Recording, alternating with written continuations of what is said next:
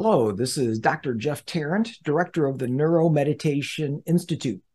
And today I wanted to share a little bit of the basic functionality of the audio-visual entrainment glasses that we often use in our office. So these are the Spectrum Eyeset. They're produced by a company called Mind Alive that we've actually been working with for over 20 years. And Mind Alive has a variety of products. I'm going to be talking about the Eyeset, the Spectrum Eyeset, because they just plug directly into your computer. You don't have another additional box or any other components.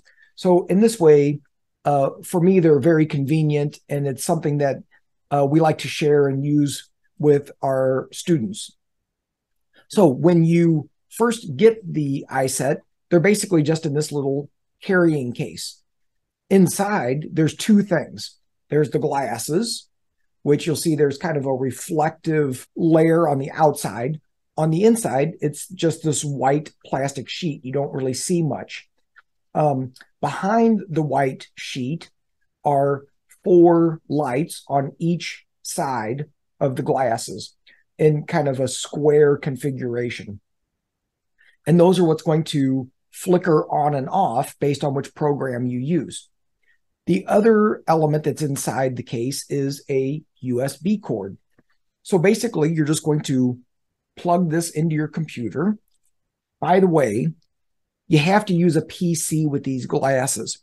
Unfortunately, there's not a software adaptation for Apple products or for Mac computers. So this is a limitation with this particular device. So you plug one end into the computer, the other end plugs into the glasses. There's just a little jack at the bottom in the corner. And then you will open up your software. Now, the software is a free download available from the Microsoft App Store. There's actually 2 different apps that you might consider. One is called David Live. The other one is called David Breathe. We're going to be talking about the David Live software in this little tutorial. So I'm going to open that up on my computer, and I'm going to share my screen so you can see what I'm doing. Okay, so once you open the software, you see this very simple interface. And the first thing that happens is it indicates your particular set of glasses. So that's what's being highlighted right here. And I have to select them. I'm basically saying, these are the glasses that I want to use for this program. Now, technically, you could have multiple pairs of glasses plugged into the same computer, and you could run all of them at the same time. So you have to tell the software which glasses you want to use. You see here, it says one device selected. Then I'm just going to go to the Start Live session. I've got a firmware update that I need to do, but I'll save that for another time. And now you're into the control panel, which is pretty straightforward. So you could manually pick the frequency that you want to use simply by going to the frequency slide bar at the very top and just moving it, dragging it to the frequency that you want. So right now I've got it at 9.9 hertz. Which is in the alpha frequency, kind of right in the middle of the alpha spectrum. So when I choose that and I hold the glasses up, you can see that those lights that we talked about earlier are flickering on and off at 9.9 times per second, cycles per second. So 9.9 flashes induces a 9.9 hertz brainwave. So you can choose the frequency that you want to work with simply by clicking and dragging. Now, there's also a preset over on the side over here. So if you click on the word preset, you'll get this drop-down menu of a variety of different protocols that have already been created for you.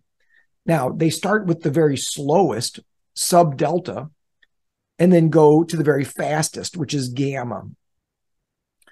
So there's going to be different use cases for each of these different frequencies. And some of it is a personal preference. So, of course, you want to do your own homework and your own research to explore and understand why you might use certain frequencies instead of another. For example, delta is typically used for sleep. It's the slowest brainwave. It's associated with a deep sleep. So you might use a delta protocol as you're moving toward going to bed at night. Similarly, theta is also a slow brainwave, but it's more associated with a creative internal state, or maybe self-hypnosis work, or a deep state of meditation. So you might choose theta when you're working on those types of states of consciousness. The Schumann resonance is also in the theta frequency and can be used for different kinds of meditation or self-healing. Alpha is kind of right in the middle of the frequencies and is our dominant rhythm when our eyes are closed and we're relaxing. So this one is usually recommended as a starting place for people if you've never used audio-visual entrainment before. The brain tends to like alpha, and it's an easy place for it to resonate with because it is its dominant frequency. And then they, get faster. I will point out that, like the mood booster protocol, if you look at this, there's actually one frequency on the left side and one frequency on the right. There's two different frequencies. And so some of the protocols are set up like this so that you're actually sending a slower frequency, in this case, to the right hemisphere. So where it says 10.2 hertz left frequency, the left frequency goes to the right brain. The right frequency crosses over and goes to the left brain. So for a mood booster or an ADHD type protocol, you will tend to see this distinction where you're slowing down the right hemisphere, speeding up the left hemisphere. If you look carefully, you might be able to see the difference in the flicker rates between those two. Now, there is audio that accompanies this. I've got the audio off so that you can hear me clearly. It's going to sound kind of like a on and off tone. Do, do, do, do, do, do, do, do, do. So if you plug headphones in to your computer while you're using this, the frequency of the tones will match the visual on and off of the lights. So now you're getting audio and visual entrainment. You're using two senses at the same frequency. So of course, that's going to be slightly more impactful, but you don't have to use the audio if you don't like the sound. You could just simply listen to a relaxation audio track or a meditation. And then the last thing that we'll discuss right here is the option to change the colors of the lights. So down here, you have drop-down menus for the left visual field and the right visual field. And you can either pick the same color or different colors, depending on what you're looking to do. So again, you can see here, I picked green and blue. So one color will be going to one hemisphere, the other color will be going to the other hemisphere. Cooler colors like blues tend to have a more relaxing effect, and brighter colors like reds and yellows tend to have a more stimulating effect.